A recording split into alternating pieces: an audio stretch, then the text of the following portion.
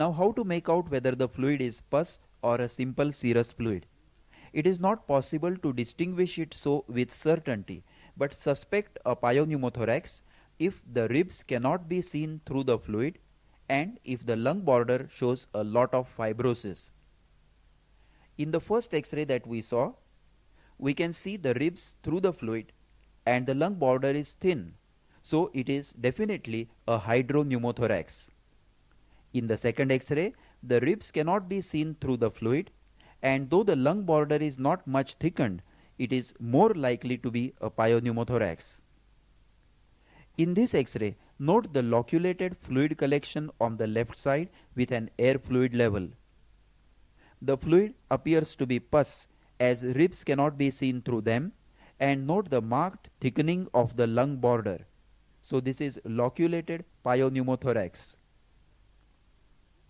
Compare it with this X-ray of loculated hydropneumothorax.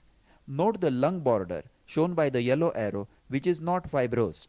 On aspiration, clear fluid and air were aspirated.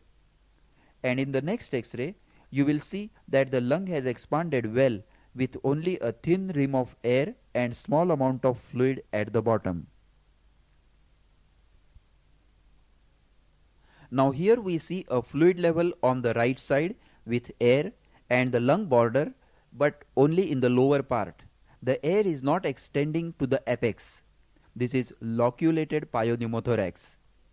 The thick lung border suggests that it is a pyo-pneumothorax. Note in this X-ray of loculated pyo-pneumothorax that the ribs are not seen through the fluid, and note the thick fibrosed lung border. Pyo-pneumothorax is often loculated due to formation of adhesions. In the upper half, compare the lung on both sides and the compression of the left lung will be clearly evident. This was a loculated pyo-pneumothorax.